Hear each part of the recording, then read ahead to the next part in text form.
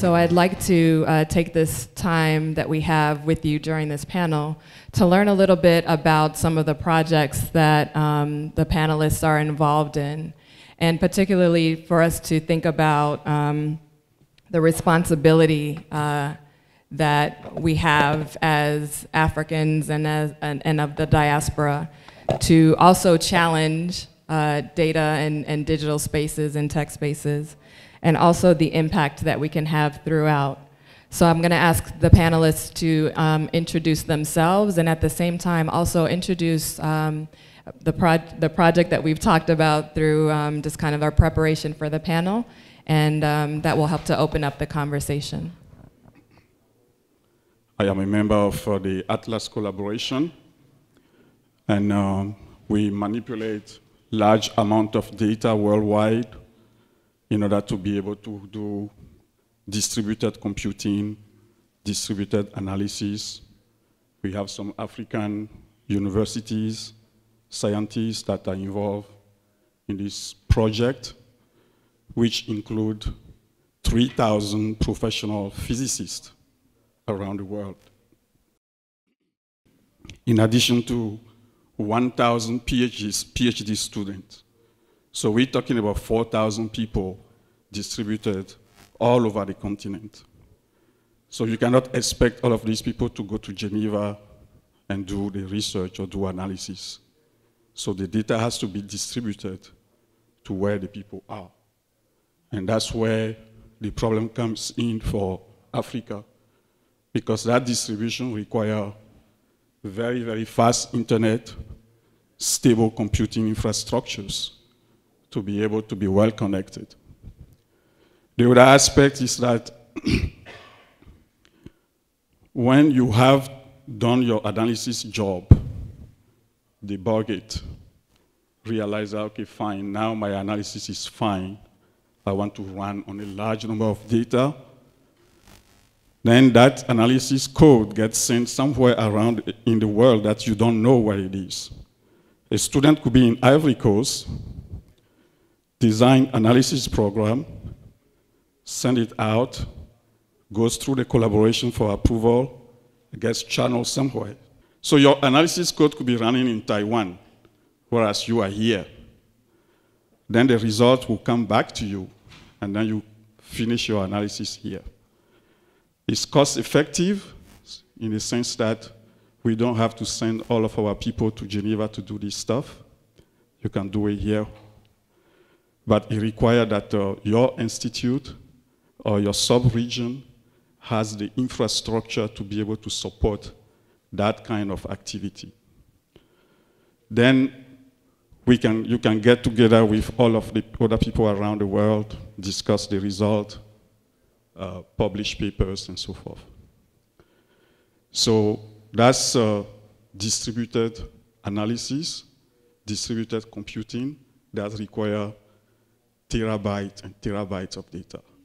We move of the order of 600 terabytes of data every day around the world. Yeah. So the problem for us in Africa is that stable internet, fast internet connection. Otherwise, you can be the smartest student, you are just behind. Now, Microsoft for Africa works in 3 development areas. One of them is enabling affordable access to the internet, enabling 21st century skills, and enhancing opportunities for innovation. And I will enumerate more on the opportunities for innovation, especially how they are pertinent to higher education. Within the Microsoft for Africa program, we have an initiative called the App Factory.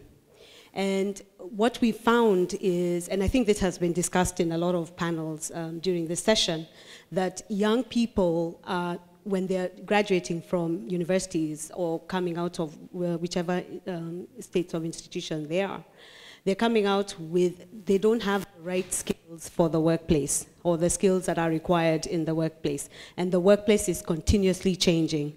We are finding now with cloud computing and technologies like artificial intelligence being a part of our day-to-day life, that the requirements by employers and even for businesses are continuously changing. So what we found is we need to find a way to increase the skills and in addition to increasing the skills, the right skill set for these young people when they're in the universities and when they come out of work. We've got programs like app factories. And in these app factories, what we do is we enhance, we work them through a franchise model. So it would be in conjunction with an accelerator, a hub, or a higher education institution. And what we do is young people work together with engineers. They're mentored by engineers from our organizations or some that are affiliated to our organizations. They come and work with them so that they develop apps and technologies that are leveraging all these new emerging technologies that are coming out in the world. And we found that it's been very successful. So far, we've got about 16 of them across different institutions in Africa. And we feel that that is a way in which we'll be able to have people who are really embracing technology in the workplace, embracing technology as we help young people create wealth for themselves and for their communities. Thank you. Au niveau de l'enseignement supérieur et de la recherche scientifique au Mali, on a un grand problème, le problème d'enseignants. Et comment avoir des enseignants de qualité. Et le problème, c'est que depuis 30 ans, nous avons initié un projet qui s'appelle le projet de boursiers d'excellence.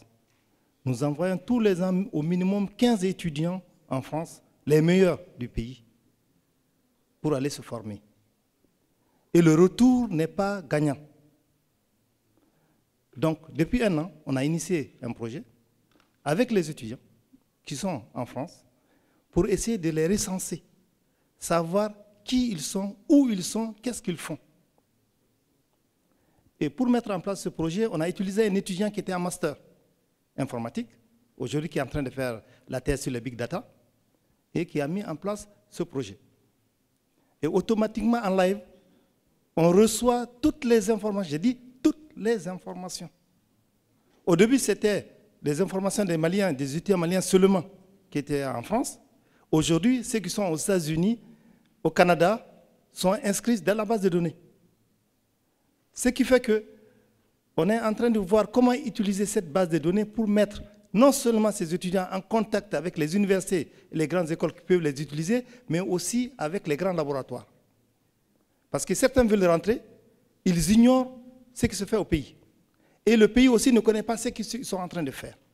Donc actuellement, c'est sur ça que nous travaillons. Hello, my name is Kodu Diao. I work with the MasterCard Foundation as Senior Program Manager. The MasterCard Foundation is active in several areas, but its main focus has been in improving higher education in Africa for African youth, and has provided hundreds of thousands of scholarships, 35,000 scholarships so far, and adding a few more in the next few years, both at the secondary education level and at the tertiary level. And we like to say that the scholarships that MasterCard Foundation gives to young Africans is a scholarship plus.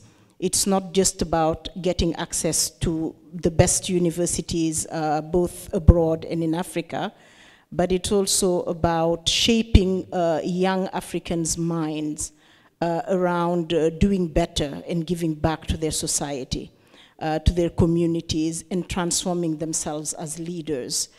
And we have seen a big crop of young people doing amazing things in their countries, influencing policy making, changing their communities from a tiny little project that they did as students to influencing change in policy in their country, to providing technological solutions to simple problems that they've identified in their communities and surroundings.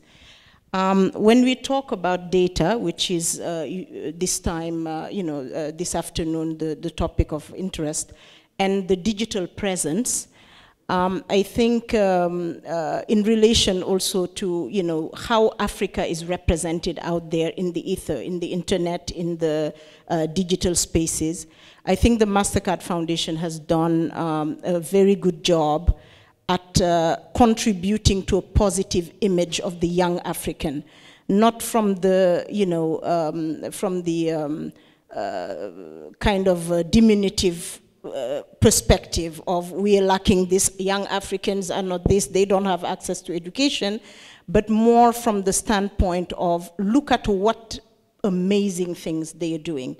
One individual at a time, we've transformed their lives, we've helped them transform their lives, but look at how they're making change out there. If you go to the internet, you will see tons of stories about the scholars.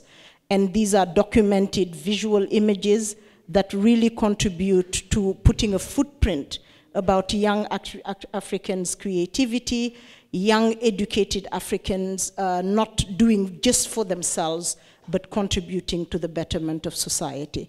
That's one aspect in terms of a digital footprint. But more recently, the foundation having helped graduate quite a big number of young people into the workplace, into creating their own businesses, has also created a platform for the current scholars and for the alumni, where they can interact, exchange ideas, breed new ideas, and do collaborative work. On top of that, each of our 100+ partners that we have in higher education, both in Western countries and in Africa, have a transformative leadership you know, built into what they are doing with the scholars. So those as well are featured here and there. And I think what's interesting is the cumulative effect of all those positive stories and all the can-do attitude and all the positivity and transformation. The leadership transformation or transformative leadership point is really highlighted. And I think it contributes in changing the narrative about who Africa is made of. We are no longer talking necessarily about they don't have, but young Africans showing themselves as we are making a difference in our lives, individually, in the lives of our institutions, in the lives of our communities.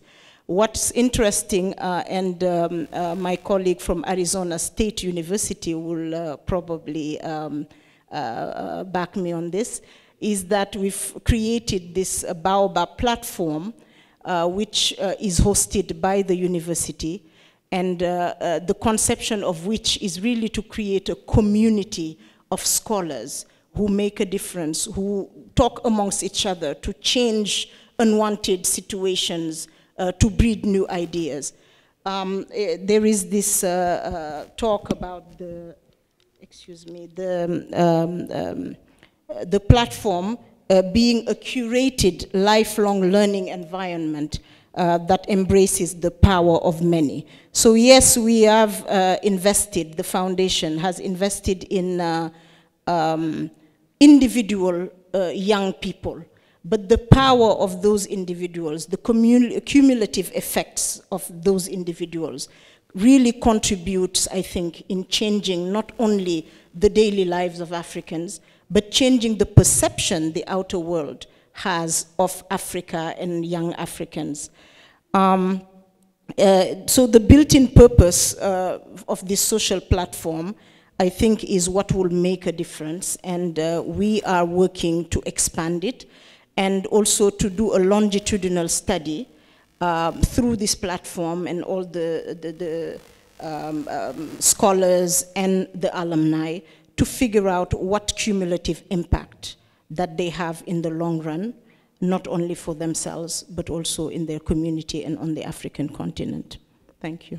Il m'a été demandé, n'est-ce pas, dans ce panel, de parler des données, parce que nous utilisons beaucoup de données dans nos différentes études, et comment est-ce que nous arrivons à obtenir ces données, quels sont les types de données que nous utilisons, quelles sont leurs fiabilités, et puis, en deuxième point, nous verrons la perception que le monde universitaire africain en général, et particulièrement les Ivoiriens, la perception que l'on a de ces personnes-là à travers les données qu'on a sur les réseaux sociaux, et comment est-ce qu'on peut amener à changer.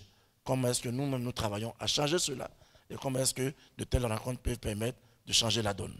Alors voilà pour la présentation, et je vais venir dans plus de détails tout à l'heure. Merci. J'aimerais traduire toute ma joie et l'honneur donc de me trouver ici dans ce riche panel. Alors, cela dit, il est question là de l'intelligence numérique et des données. Aujourd'hui, nous sommes dans un monde hautement connecté, nous sommes dans un monde qui est hautement numérique et qui génère des gigantesques en termes de taille de données. Et là, on parle de big data. Et c'est un monde aujourd'hui où les big data deviennent la matière première de toute activité. Qui veut effectivement maîtriser son économie, qui veut effectivement maîtriser ses activités, est amené à connaître, à stocker, à collecter et à pratiquer les données. Sinon, effectivement, il arrive effectivement qu'on se perd dans nos décisions et qu'on se perd dans nos activités. Parce que la donnée est avant tout ce qui traduit ce qu'on veut faire et ce qu'on veut donner à la clientèle.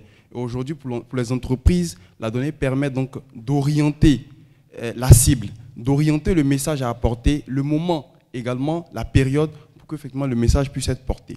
Et dans la donnée, on arrive effectivement donc, à créer de nouvelles offres, à optimiser nos process. Et c'est tout ce paradigme-là qui fait aujourd'hui l'objet de notre, j'allais dire, de notre apprentissage. Et donc, ce sera l'occasion pour nous d'établir donc, le lien de cet apprentissage et l'impact que cela a sur donc, les économies africaines, donc de l'économie ivoirienne plus particulièrement, et comment est-ce que donc, cette nouvelle éducation de la jeunesse ivoirienne ou encore de la jeunesse africaine peut donc impacter au développement du continent.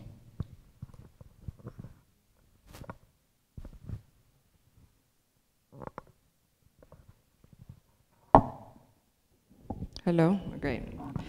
Thank you very much for sharing that about your various projects. I wanted to pick up on a comment that Dabone just made actually about the raw material of data. As we, we're talking a little bit about data and the use of it itself, but the data as a product, as a material, and what that communicates to the world. I think there's a couple roles that are really important for us to expound on, and I'd like to talk to the panelists here who are involved in kind of skills development and training around preparing the future data analysts and reporters and the individuals who are taking this raw material and developing it into a product that's being distributed around the world. One of the things that that is, I think, a major challenge that I'm trying to understand is, as we think about, global tech and digital spaces, there's, as we discussed, an implicit bias that's kind of developed and is a part of the coding and the algorithms and also the data that's being produced.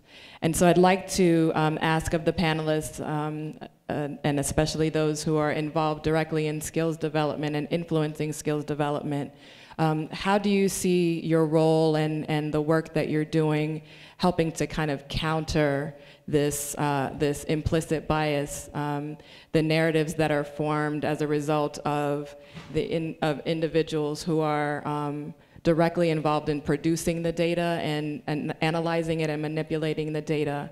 And how do you see the future of African leadership in data and in digital spaces, kind of challenging these narratives and conversations that are being produced by data and big data as well?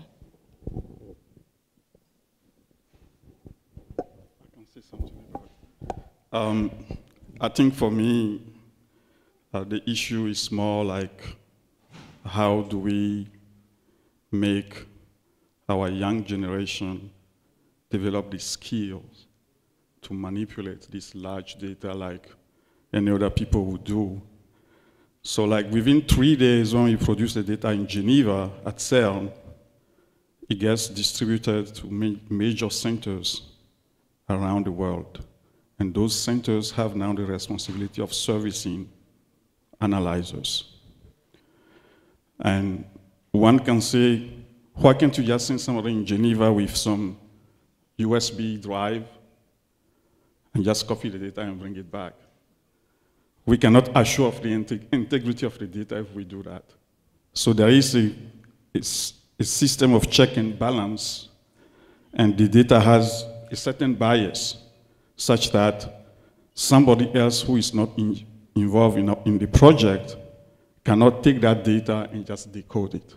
So it's implicitly kept that way so that its integrity can be checked, can be protected, and the people who need to use it have a system of code so they understand that bias, how they can access that data.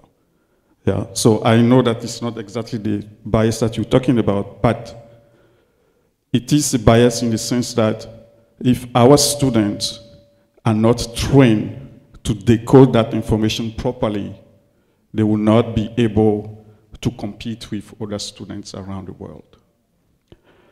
And so our responsibility, at least the way I see mine, is to help my younger generation to be able to understand the language of that data. Then they can use their skills, their intelligence, and produce the result, and then be competitive with other people.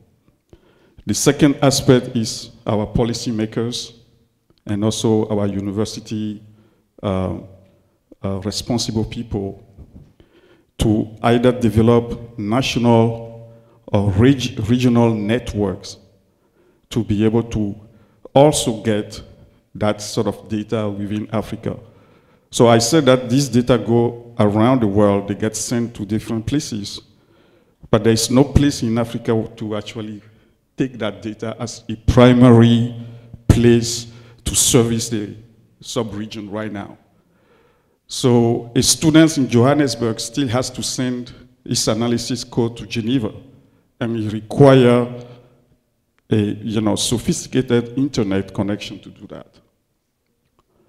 So that's what we need to do on the continent to develop that infrastructure such that we will also be able to say that, look, somebody in Europe or somebody in the US, when they want to analyze the data, they can send it to Africa. It will run here. We will assure that the analysis integrity is assured, is protected, it will be delivered correctly, they will have the result in time. That's our distributed analysis and distributed computing.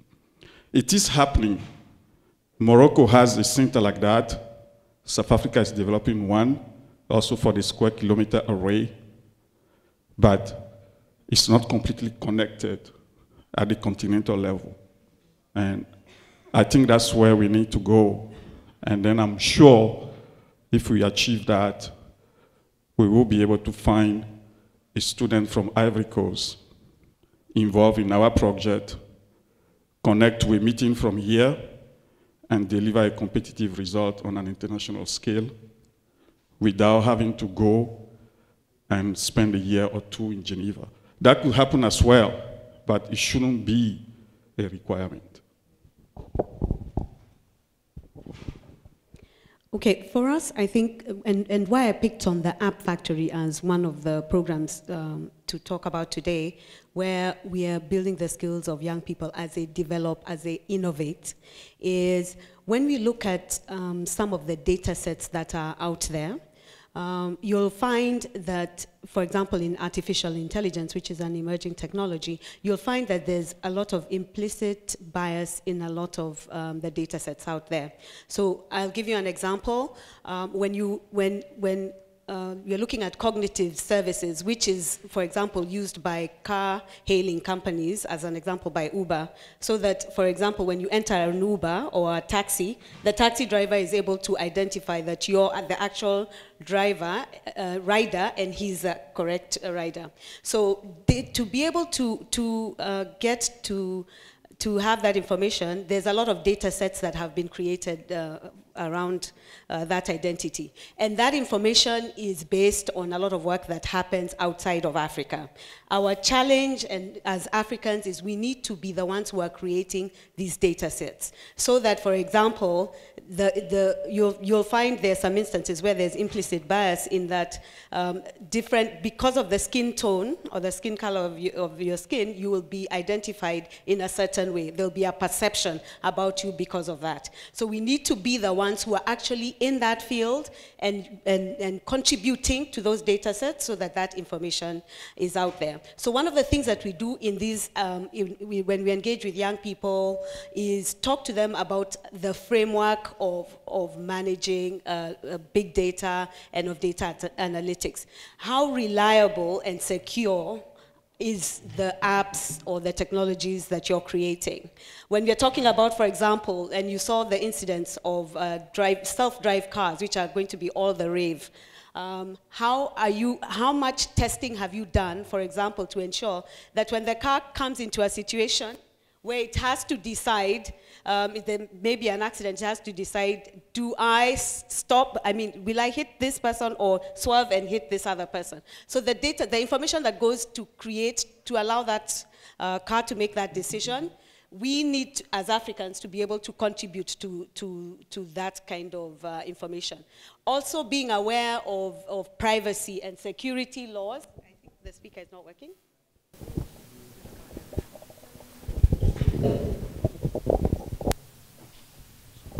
Okay, and being conscious about privacy and security, these are it's part of the framework that we put together to enable young people to create and develop applications that are relevant in the workplace, being inclusive, being able to create apps that are inclusive of everybody, irrespective of any disability they may have, and being able to enhance opportunities for people with disabilities, being transparent, so that you make sure that people understand that the decisions that are being made about the apps or the solutions that you're creating, and also being accountable. And that is something that we find that as technology companies, we are being asked to be accountable for all the apps and solutions we provide. So these are some of the ways in which we as an organization are contributing to enhancing innovation within our continent, starting with our young people in higher education institutions. Mr. Amadou, so I think we're building on two different, not different, but actually two conversations that are really tying to investment into really large facilities and capabilities. One from the perspective of analyzing data and where on the continent we can go to ensure that not only is there a facility to be able to analyze the data, but the individuals who are involved in it can also take into context, their own environments and experiences. But then also facilities for testing technology and ensuring that that we're supporting innovation as it's being developed and nurturing it as well. So can you speak to this a little bit in terms of your perspective from the ministry? Oui, je vous remercie. Ceux qui ont parlé tout de suite, les deux, ont parlé du point de vue entreprise. Moi, je parle au point de vue politique.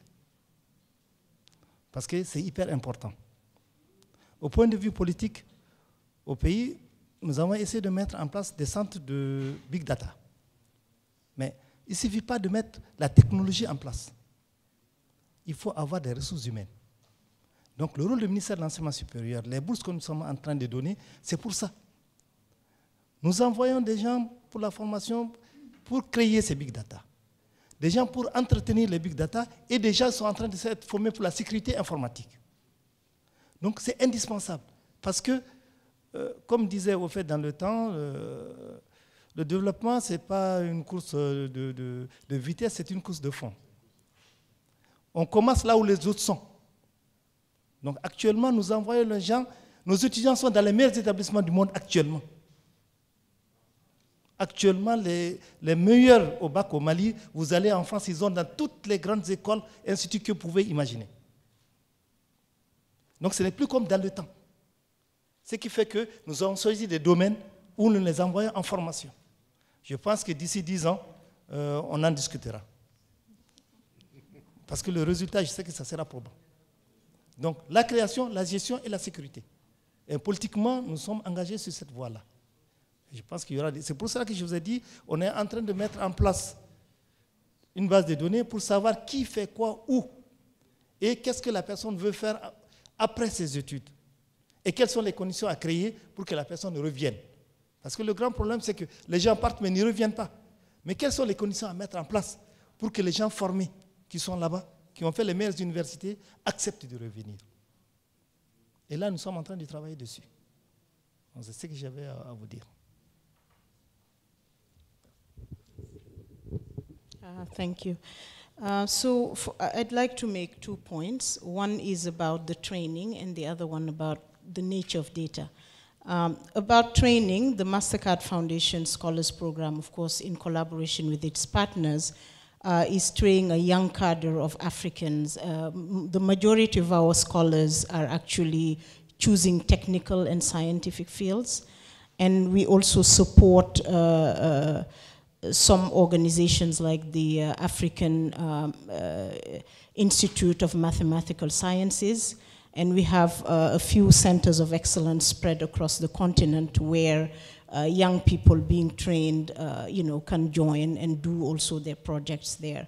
Of course, it's to assume that many of them would be invested in this big data because it's one of the most prominent fields young people are investing. The other area I wanted to discuss is the nature of data. I think when we think about data, we think quantitative data. But big data is, we think about the Internet of Things, but Internet is also of people, of humans. And the qualitative data that we put out there is as important, if not more, as the quantitative data. I think that are very important when we talk about data that we could also invest time and thinking about in order to either right the situation or at least make it better. J'ai écouté avec beaucoup de plaisir ce qui a été dit en matière de conception de données, n'est-ce pas, de formation et autres. Et on fait allusion aux jeunes. Je suppose que quand on parle de jeunes, ce n'est pas seulement nos étudiants. Il y a des jeunes enseignants. Dans nos universités, on a 3 générations de formateurs. Là, on a ceux qu'on appelle les plus anciens, qui n'ont pas connu la révolution informatique et qui ne font même pas les cours avec ces outils-là. Il y a une génération intermédiaire et puis il y a la nouvelle génération qui est très outillée, très alerte à tout ce qui concerne l'informatique. Et certains ont étudié ici et qui ont fini leurs études à l'étranger, qui ont eu l'habitude de travailler avec des données, et ils reviennent dans un environnement où l'utilisation de ces habitudes de travail-là n'existe pratiquement pas. Alors, comment faire? On sait aujourd'hui l'importance des données dans toute analyse économique, sociale et autres, dans tout projet de développement. Mais quand on n'a pas une connexion informatique de bonne qualité, comment est-ce qu'on peut utiliser ces données-là? C'est la grande question. Quand je prends le cas de mon université, l'université Félix-Houphouët-Boigny, la plus vieille université de Côte d'Ivoire, où il n'y a pas de connexion. Comment faire? Alors, nous qui aimons travailler avec cet outil-là, nous achetons notre propre connexion, mais l'université n'a pas de connexion. Il n'y a pas de connexion. Et l'étude que nous avons menée avec l'Université de Montréal sur l'éthique en éducation a montré l'état de connaissance d'éthique par les enseignants, par les étudiants. Alors le fossé est encore grand. Encore grand. Donc quand on parle de formation, ce n'est pas seulement les jeunes. Il faut penser un peu plus loin. Parce que toutes ces personnes-là ont besoin de ces données-là pour travailler. Alors les données dont nous disposons à travers les structures nationales, à travers les structures internationales, elles nous aident à faire un travail, n'est-ce pas, en matière d'études, etc. Mais nous en avons besoin encore plus. Donc l'interpellation qui a été faite tout à l'heure, j'aurais aimé que nos décideurs soient encore là. Parce que ça demande des moyens. Et les moyens, on peut les trouver. Mais encore faudrait-il avoir la volonté politique d'entrer dans cette dynamique-là. Et j'espère que vous pourrez faire le plaidoyer auprès de ces personnes-là pour que nos universités aient cet outil-là pour que nous puissions travailler. Parce que c'est très difficile de vouloir travailler normalement, convenablement, parce que je pense que l'objectif, in fine, ici, c'est qu'on ait des universités compétitives. Alors, les enseignants sont pour, mais les moyens, même les moyens les plus... nous n'en avons pas. On fait comment? Merci. Thank you. So Dabone, I wanted to ask a two-part question. One, if you could share a little bit about what your vision is for your future. Where do you want your academic your academics to take you in terms of your professional career? The second part is, given that, how do you find your program at your current university? Do you feel as though you're being well equipped for that role? And are there ways in which you're kind of supplementing your education if you're not finding, what you need in order to reach that, your next stage in profession? Merci. J'aimerais commencer par la seconde question et puis revenir ensuite sur la première. Alors donc, relativement à la formation, il faut dire que déjà, nous sommes confrontés à d'énormes difficultés quant à l'accessibilité des données dans nos nations. Pour toute étude, pour toutes les leçons que nous apprenons, nous sommes amenés donc à avoir des données extérieures sur quoi nous implémentons nos méthodes et nos pratiques. Donc ça nous déconnecte plus ou moins de notre réalité et de nos vécus. Bien qu'il y ait donc une production réelle des données, seulement que ces données ne sont pas collectées comme il se doit, ces données ne sont pas structurées, ne sont pas stockées pour en avoir accès et étudier véritablement. Donc, on est toujours amené à avoir des données extérieures. Et là, j'aimerais traduire ici l'expérience qui se vit ailleurs, que ce soit aux États-Unis ou en France. On a donc des plateformes qu'on appelle open data, ou encore des data.gouv, où effectivement le gouvernement met en ligne des données, des structures, et qui puissent permettre aux opérateurs économiques, aux étudiants, aux chercheurs d'en avoir accès et donc de mener leurs études dessus. Et donc ça permet déjà effectivement d'avoir une vision plus large de ce qu'on entrevoit faire parce qu'on a les données qui sont là et donc on connaît mieux ce qu'on a à apprendre. Donc on a ce mal ici en Afrique de ne pas avoir accès directement à nos données. Quand bien même donc il y a une grande productivité parce que des centaines de millions d'Africains sont aujourd'hui sur des réseaux sociaux et ça génère véritablement des gigantesques tonnes de données. On parle aujourd'hui d'économie numérique, on a aujourd'hui nos banques qui sont numériques, le commerce il est purement numérique, enfin en Afrique on est en train de tendre vers ça, et derrière tout ça il y a effectivement une génération de données et qu'on n'arrive pas véritablement à stocker et à faire valoir. Donc il y a ce mal que nous vivons donc dans notre formation.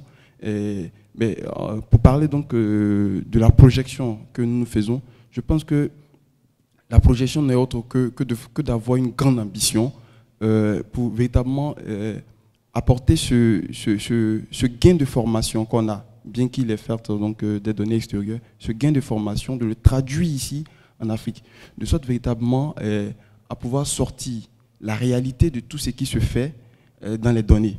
Parce qu'il n'y a que les données qui peuvent traduire tout ce qui est en train d'être fait. Donc, pour nous, l'ambition, c'est cela, c'est de véritablement pouvoir collecter ces données. Et aujourd'hui, je pense que l'Afrique peut plus ou moins s'en féliciter, que ce soit au Kenya, au Cameroun, en Côte d'Ivoire, bon, ça commence à naître. On a des data centers assez modernes qui donc commencent aujourd'hui à collecter des données. Donc, c'est d'avoir une ambition dans ce sens-là qui puisse nous permettre de collecter le maximum de données. Parce que plus on a de données, plus on arrive à les analyser, plus on arrive à orienter notre économie, plus on arrive à en tirer profit. Je vous remercie.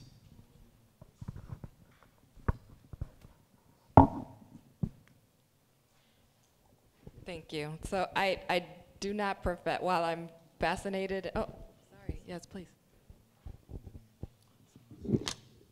Je réagis par rapport à ce que les deux panélistes viennent de dire, par rapport à la connectivité. Parce que j'ai la chance de vivre avec les universités et de connaître les problèmes par rapport à la connectivité Internet. Le grand problème que nous avons dans nos universités, c'est qu'en Afrique de l'Ouest, nous avons le WACREN, où les pays devaient cotiser pour être sur la fibre. Mais il n'y a que 3 pays en Afrique de l'Ouest qui ont cotisé. WACREN veut se lancer à partir de 10 pays. Il n'y a que 3 pays qui ont cotisé.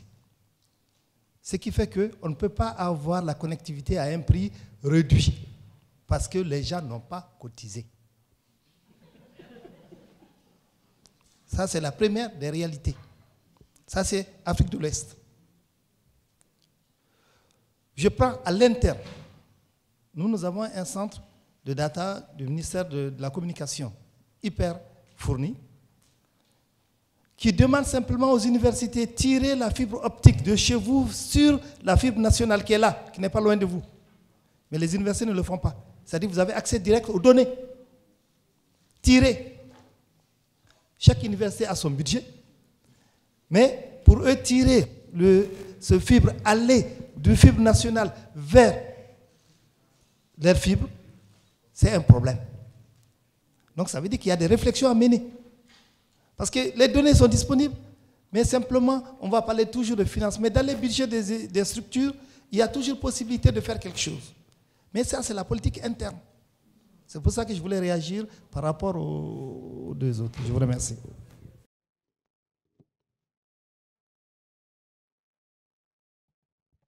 So I'd like to actually open the dialogue up to members of the audience.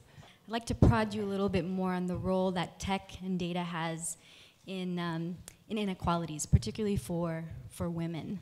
I don't know if you all saw the headlines in CNN today. I was having my coffee, and apparently Amazon had to scrap their recruiting system that used artificial intelligence because it was basically removing women from all of the short lists because the machine had learned the biases that we have and started not selecting women, that come from women-based colleges, but also they talked about the problem with the data itself, the masculine nature of the language used in data. So I want to know, what are you doing, or how do you think about, in these matrices, in these invisible universes of data, how to ensure that it's not perpetuating these systems of inequality, particularly for women?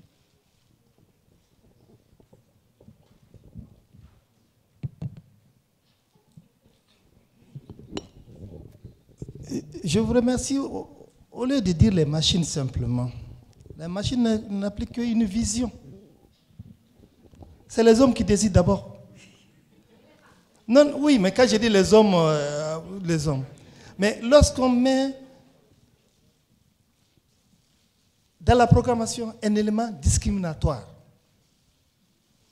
en disant que pour la même compétence, entre un homme et une femme, on choisit la femme par priorité.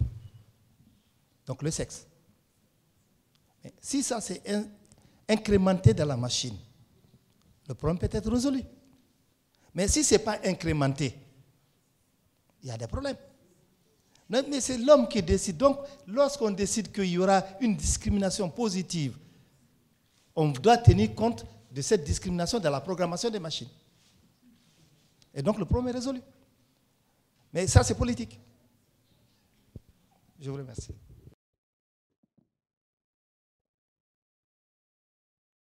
And just actually to add on to what you're saying, remember that we talked about all these algorithms and telemetry are made by human beings, right? They're the ones who are working and creating all this coding that goes then, so that the machine can then leverage that. So that's why, as Microsoft, we created that framework where you have to really be cognizant of the issues of fairness, reliability and safety, privacy and security, all those issues, aspects that I talked about. Yeah, so that you make sure, and also having a review board, or an organization or a policy institution that is always checking, always testing and always checking that there are no biases in whatever technologies or platforms you create. Okay, so I want to push a little bit. Because I think what we're watching and what we're witnessing is kind of a kind of a hands-off approach more and more to data that's being produced and what we're gaining access to via the internet. You know, there are definitely also studies that show that you know, we use Google. Let's use Google as an example. Use Google as a search engine to find information, and based on where it's placed in our Google search, we assume that it's a lot more reliable than something that's lower down in the results function. But absence of that kind of you know, analysis of what's being produced by Google, you know, we tend to forget that Google is also a marketing platform, that you pay into this service to be able to get, you know, your results at the top of the list.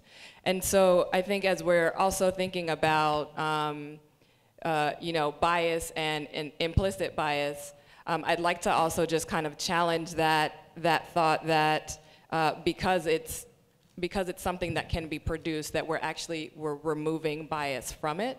And I think to the question about, you know, gender and how gender bias is included and what can be done about it, I think it's a very real question that is not only about kind of changing the algorithm or changing the coding, but also in what ways are we challenging the skills development and the training of the individuals that are doing the coding and producing these algorithms? Because, you know, you're right, we're all human and we all do have our biases, but how can we ensure that the data that's being produced can be fair and accurate and more reliable? I can only speak about physics, so sorry, that's already a bias. So I think, you know, I can see that in the African School of Physics, for example, we have gotten to a ratio male to female of 50 to 35. Yeah. So we believe that it's a fantastic ratio. I have not seen any school of fundamental physics that has that many female participation compared to the male students. And this is African students. And it's not the first time. So I'm saying that to say that if we want to remove some of those biases, when some of the people who are writing these algorithms, some of the qualified people are coming from both sexes, those things will tend to naturally go away. Right now, the industry is dominated by male programmers and so forth, and people with some other ideas and things like that. But as the education becomes more balanced, then you have people who come in with a much more representative ideas, and what is being produced in terms of coding will also change to reflect the distribution of the people who are actually producing the codes. Vous avez dit qu'au Mali, ils avaient la possibilité certainement de jouer certainement sur leur budget. Mais tous les pays n'ont pas ce type de, je vais dire, cette politique budgétaire. Et en Côte d'Ivoire, nous avons des budgets qui sont figés. Et si bien que les manipulations ne sont pas aussi faciles, lorsqu'on vous dit, on vous donne un budget figé et que vous preniez un chapitre pour faire une autre dépense. Voilà. Donc, pour régler ce genre de problème, je pense que c'est au niveau du gouvernement que cela devait être décidé, d'amener les universités à se connecter à des bases de données qui existent. Et c'est ce que la Côte d'Ivoire essaie de faire. Malheureusement, en changeant chaque fois de gouvernement, ça retarde un peu les choses. Nous sommes toujours en attente de cette interconnexion qui puisse nous permettre de travailler aisément. Donc c'était une contribution. Je vous remercie pour cet honneur qui me fait de conclure. Alors donc, sur la question, je vais revenir sur la question de la véracité des données déjà sur Internet. Il faut dire là que sur Internet, chacun est son propre chef éditeur et donc on y met ce qu'on veut. Donc il appartient au gouvernement véritablement de mettre une plateforme en place qui puisse permettre donc de diffuser que ce qui est réel. Hein, c'est-à-dire qu'on peut se permettre de tout écrire, mais la diffusion ne va s'étendre qu'à partir de ce qui est réel. Donc il y a cette possibilité donc, de réfléchir sur ce pan-là, de sorte à permettre d'avoir des chiffres réels sur nos continents.